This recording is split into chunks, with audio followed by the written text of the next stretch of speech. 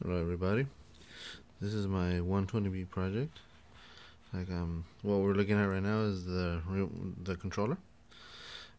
What this does is it uses two joysticks, and it captures the intensity using an ADC, and then once it determines what it's doing, let me see if I can see.